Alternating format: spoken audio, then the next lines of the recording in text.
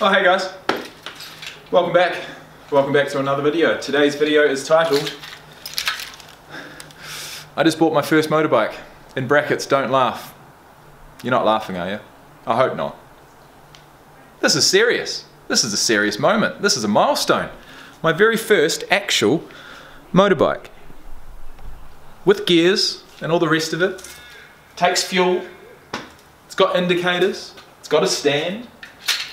It's got a motor, a 125cc motor, that is, but still, it gets me places, and it's absolutely perfect for around here in Alice Springs.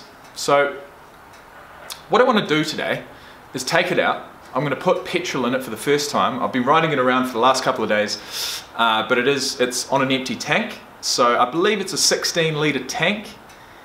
So we're going to fill it up, we're going to see how much it costs. And then we're going to take it for a blat and give it a bit of a top speed test, you could say. That's going to be a separate video. And you know, the reason I'm doing this is because I have not actually owned a vehicle myself for like 3 years. It's been 3 years since I've actually owned anything. The last thing I owned was a scooter, actually, a 125, or it might have actually been a 150. 150cc scooter. Prior to that I did have cars, but you know, being that I have minimized my life, minimized my material possessions, and minimized my mode of transport, it was only natural for me to continue in that fashion and get another bike. So I'm in Alice Springs at the moment. It's absolutely perfect for around here. The only thing it's not perfect for is obviously taking passengers. I've got 2 little kids. They do enjoy coming on with me just around the car park here, and you know, just seeing the joy on their faces means the world to me. So the ability to do that, to take them for rides, is wicked. But for me, I needed some wheels. And you know, everything is within 5 or 10 minutes around here in Alice Springs, so it's absolutely perfect. I'm stoked. You see a lot of these bikes around. The Honda CB125E, I believe. Well, this one's made in 2018. I believe it's called a 125F now. Don't quote me on that. I don't know the exact differences. All I can tell you is what I've experienced with this one. And so for anyone else out there looking at buying a bike, looking at buying an entry-level motorbike, that's not a scooter, that's not an automatic scooter. I mean, this has 5 gears. It's been a while since I've actually ridden a bike with gears, but it makes for a fun experience. And yeah, I'm really happy with it so far. So, what can I say? This is my very first motorbike. Like I said at the start, it's a milestone, and we can only move up from here. Now, I'm not interested in having a rocket ship between my legs, but I am interested in having some sort of a motorbike, and I've got that. So it came with a helmet, which I'm super stoked about. The helmet is in size XL, 61 centimeters, and stupid me was riding it around like this for the longest time. Little did I know that I could look like an Air Force fighter pilot if I wanted to. I've got the moustache for it, and now I've got the visor for it. Either way, guys, I'm about to head out, fill it up with petrol like I said, and take it for a blat. But you know, YouTube is all about creating memories and documenting experiences, and well, this is just another one. So I'm not sure what the thumbnail is going to be. I'm going to try and get the thumbnail now, actually. How are we going to do that? I'll bring this closer. I mean, the thumbnail is pretty important, right? I am out of practice on YouTube. Haven't made a video for a while, but you know, it is what it is. And I'm here now, so let me do this up. Let me go like this, and go like this.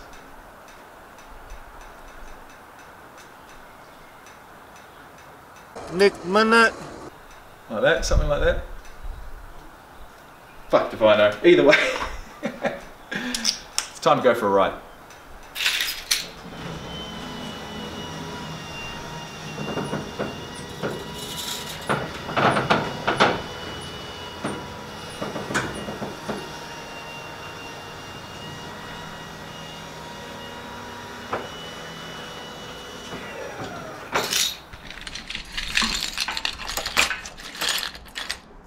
Alright, first thing we're going to do is just check the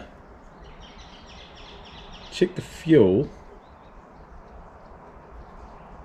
Is that going to go up without me? Yes, it is moving. Okay, so what we've got is a failure to communicate, but also what we have is just a bit of pocket change. So I'm going to use, one of the best things about this is the fact that, you know, it runs on the smell of an oily rag, you could say. Very, very cheap to run. Petrol prices are only going to continue going up. So in my pocket I have $26.70. $26.70. I want to use cash. I want to use my my cash. It's been sitting there for ages, and this would be a good opportunity to do it. So $26.70. Let's see if we can fill it up on that. So that is the first assignment, and I believe I'm going to get into the petrol kit. Not that I've done it yet, but shouldn't be too hard, should it? Alright guys, the petrol tank is indeed full,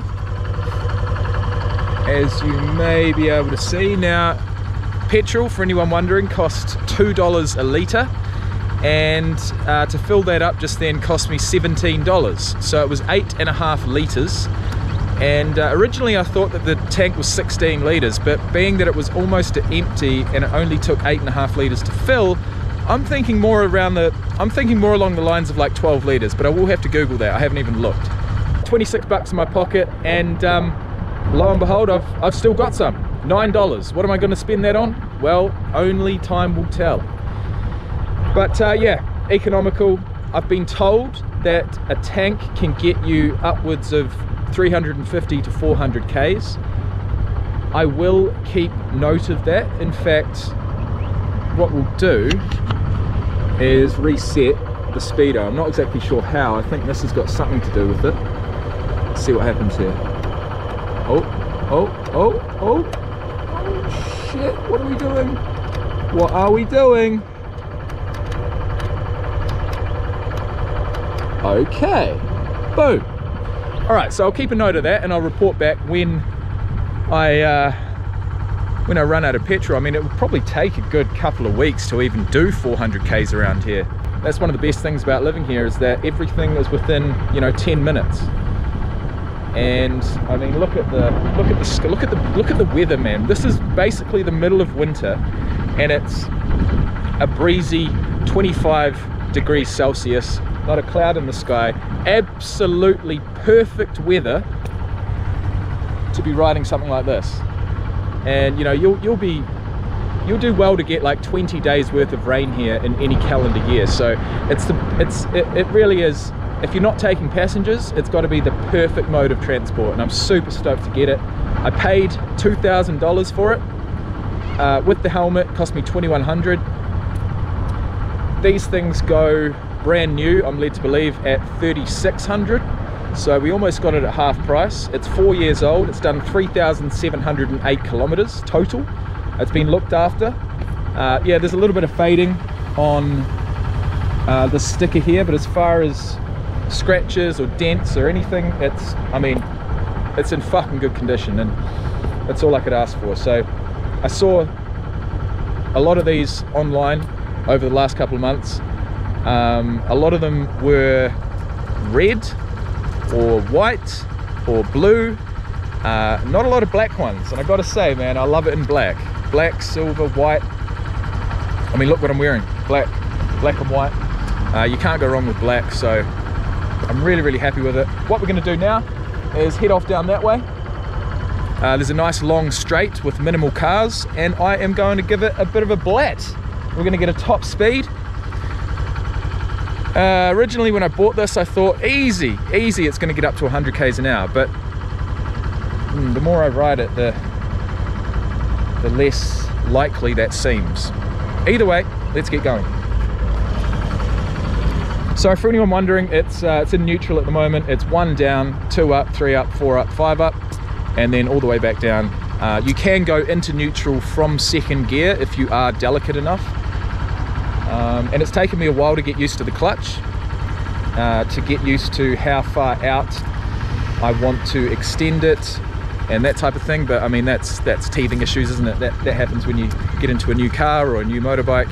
I mean, having a clutch on a bike is new to me. That's why I called this video my very first motorbike. I've had plenty of scooters before, but those are all automatic. So it's a new experience, but I fucking love it. And yeah, let's take it for a spin.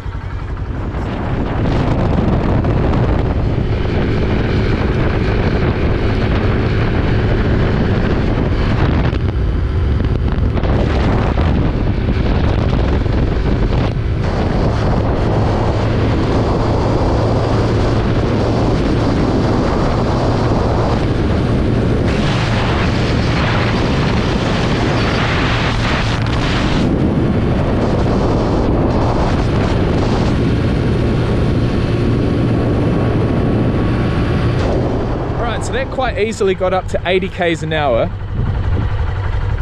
Will it get to 85 or 90? Let's find out. One thing I have realized is that it's not easy to ride a bike, change gears and hold a camera at the same time. In fact, it's fucking dangerous. This camera's worth almost as much as that's not true, but it is worth about $600-700 bucks. Last thing I want to do is drop it. So I'm going to get up to top speed and then I'm going to show you exactly where we're sitting.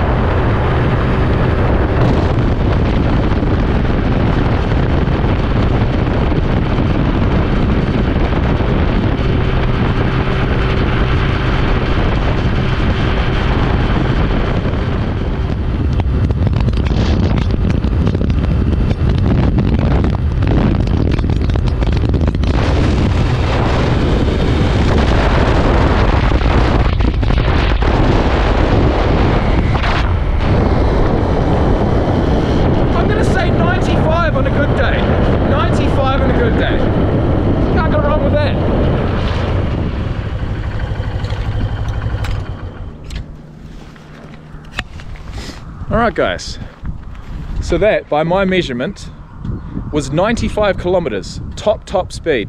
I held it down for like, I'm going to say over a minute. Wanted to get up to 100, wasn't going to happen. But I guess that sort of brings us to a conclusion, guys. This is my very first motorbike, a 2018 Honda CB125E with 4,000 Ks on it.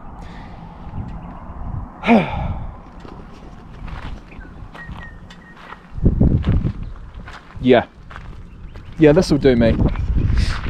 This will do me nicely. So I hope you've enjoyed the video. It's just a bit of fun.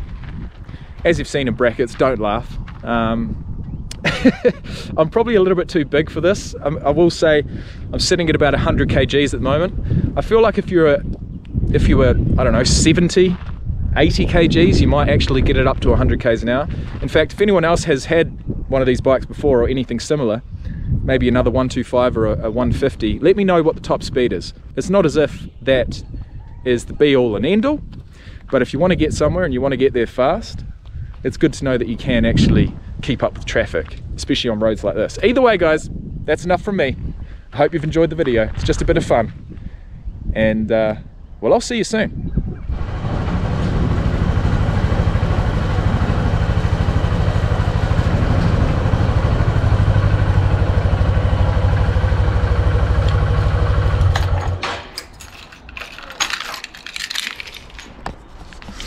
Alright guys, whew, doesn't matter whether you're going 100 k's an hour or 80 k's an hour, you still feel pretty windswept when you get back. Alright, so we've put 11.6 k's on the clock. I know I said that I was going to go and leave you guys before, but there is a couple little notes that I'd like to mention for anyone interested in buying one of these.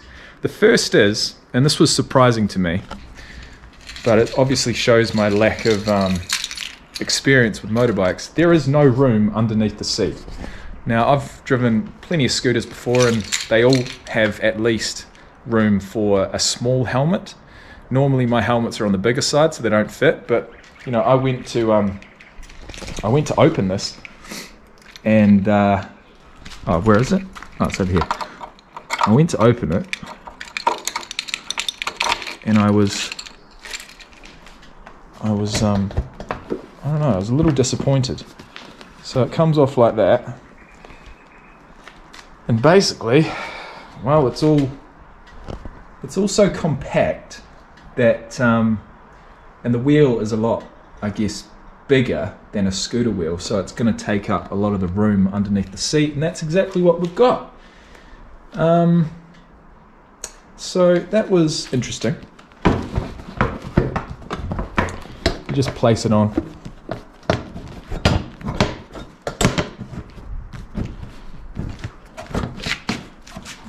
Oh, there we go.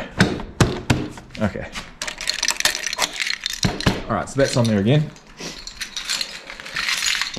Alright, so that's the first point. The second thing I wanted to mention is the choke. And I've had to use the choke a few times. At the moment, middle of winter, yeah, the days are really nice, but the night time gets really cold. Or, I mean, it's not freezing or anything, but, you know, 2, 3, 4 degrees. And so in the morning, it does take a little bit for it to get going. And so I've had to use the choke pretty much every morning so far. Basically, it's just as easy as going like that.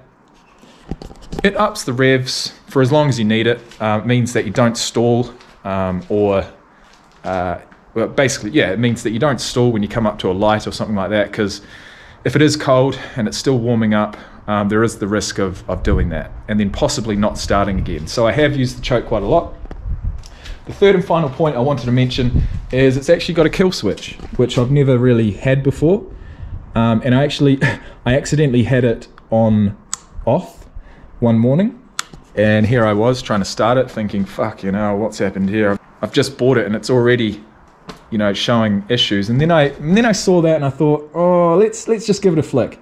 So it was up there and then I went like that and boom, it started. So I feel like the kill switch is just to preserve the battery, especially if you're going to leave it for an extended period of time, which, lo and behold, I am going to do. So today, I'm actually heading off to New Zealand for a month. And so what I'm going to do is take it through the house, put it out the back, put the kill switch on, lock it all up, and say goodbye. So today was fun. This is the final time I'll use it for the next month, but I've got it for the future. I've got it to make living here in Alice Springs just that little bit easier, that little bit more convenient, unless I'm going to take passengers, in which case, and if that happens too often, I may need to get a car. But for now, this is perfect. Thanks for being here, guys. Hope you've enjoyed, and I'll see you in the next one.